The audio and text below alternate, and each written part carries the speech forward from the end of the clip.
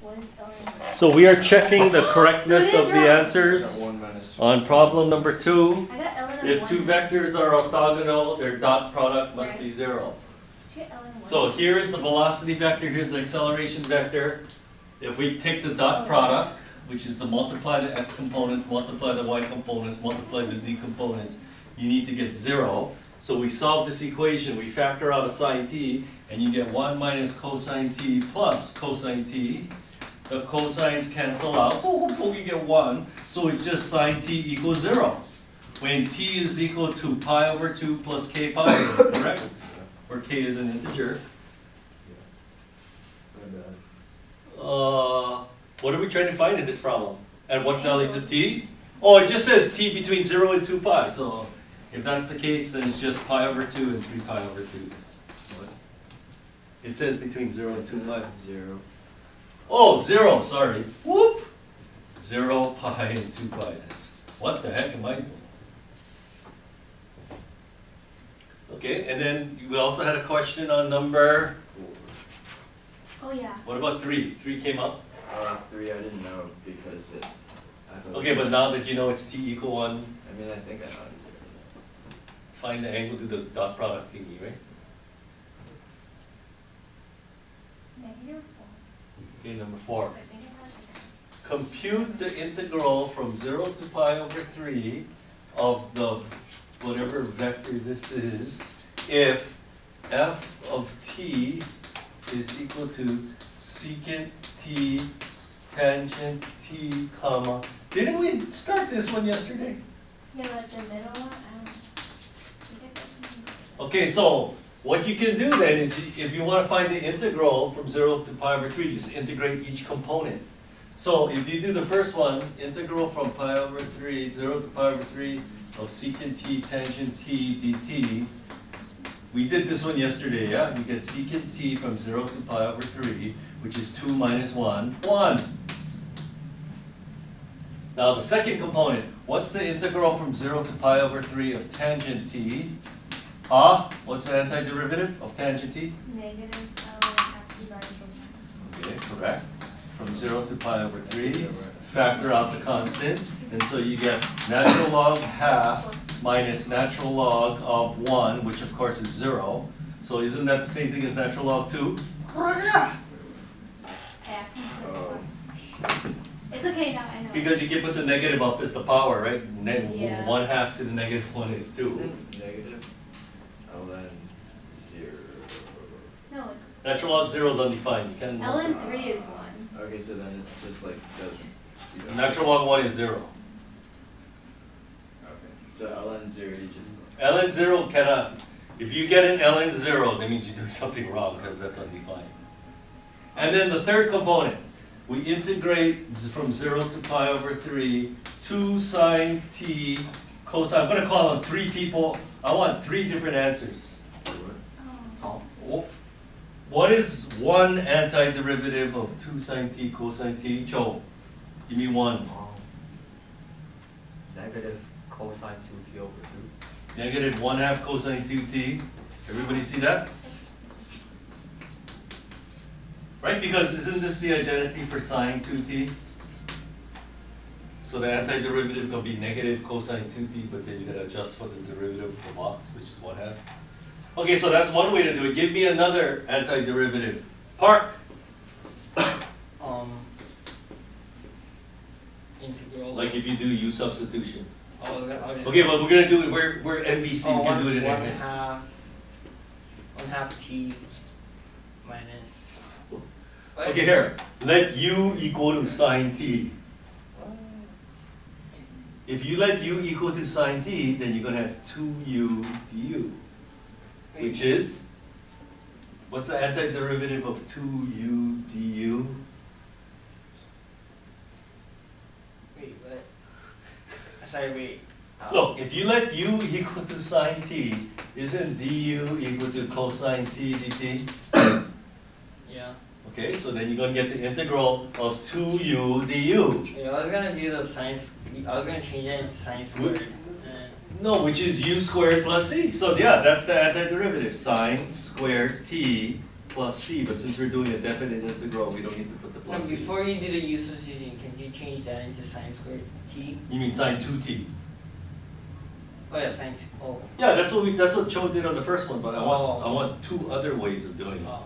Right. Okay, and then what if you let u equal to cosine t?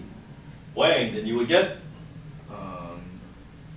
if you let u equal to cosine t, then you get negative u squared. which is cosine squared squared. t from 0 to pi over 3. All three of these would be correct. And do you understand why they're all equal? Because of the plus c? Yeah. Because cosine 2t has identities, right? 1 minus 2 sine squared t, that's how you get this one. Or 2 cosine squared t minus 1, and you get that one. Okay, which one do you want to use to compute it? I like this one. I like this one. So plug in pi over 3. Sine of pi over 3 is root 3 over 2 squared. 3/4 minus 0.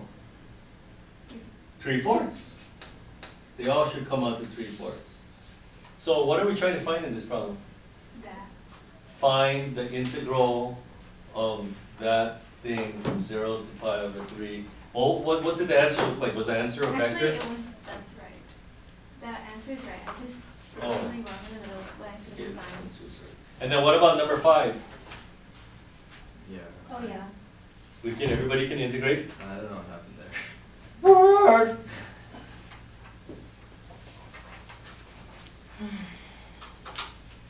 Okay, number 5. Okay, so you're given the derivative of this vector. Well, you can probably guess what's going to happen, right?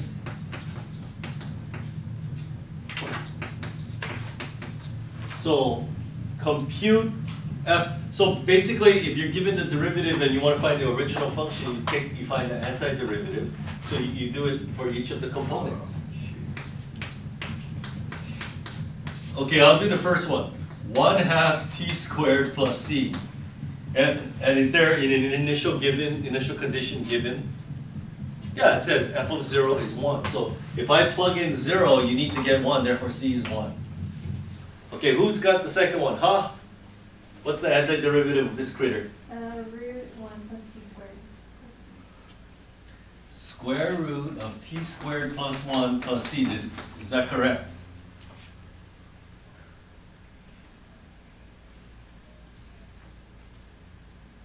Yeah. If you let u equal to t squared plus 1. Yeah.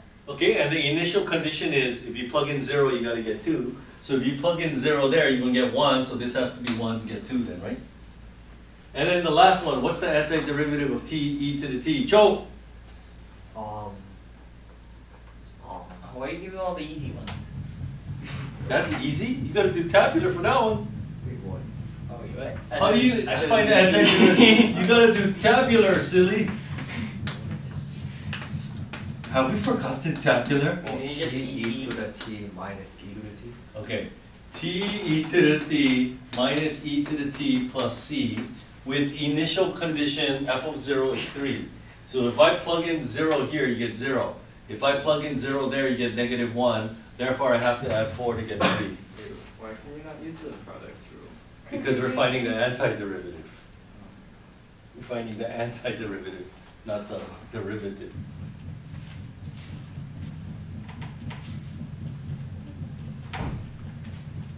Okay, so there we go. Okay, so all the answers there are correct then. Oh, okay. Oh, those guys were pretty good that year. I think this is David Chang's brother's year. What was- Richard Chang? No, between Richard and David. Oh, Arnold Chang. Arnold Chang. Okay, now look at this next worksheet, MVC2. Look, I even give you notes on the top. These are some like rules for derivatives. So all you're doing tonight is computing derivatives. This is like ridiculous. Okay, I will do one problem for you then. I don't think I even have to explain anything. This is like so easy. I did you 3? On tonight's homework? Yeah, it says duh, but it wasn't. Why, did you guys try it? No, I want everybody to try it before I'm gonna show you how to do it. Ready? Oh. That's because you guys are forgetting some vectors, something in the vectors. What? Okay, but I'm not gonna do it. Okay, compute the first and second derivatives. I'll just do 1A, just to show you how easy this is. So, we got a vector function, f of t equal t times another vector function, g of t squared. Oh, it looks like we're gonna be using the chain rule here. So, basically it's the same rules we learned in BC calculus. If you see a product, what rule do you need to use to compute the derivative? The product rule. How does the product rule work? Derivative of the first, which is 1, leave the second one alone, plus leave the first one alone times the derivative of the second. So if you use the chain rule on this, aren't you just going to get g prime of t squared times 2t? Or do we need to review the chain rule? Park, do we need to review the chain rule? Yes, please. Okay. Here is the chain rule. If y equals f of g of x, then y prime is equal to f prime of g of x times g prime of x. Remember the chain rule? Wait. Yeah. So that's what I did here. See, you got g of f of x, so the derivative is g prime of f of x times f prime of x. So basically, it's the same rules we learned. We're not. This shouldn't be anything new. And then now we compute the second derivative of this vector function. So let me call on somebody. Park, do the first term. Derivative of the first term. 2t.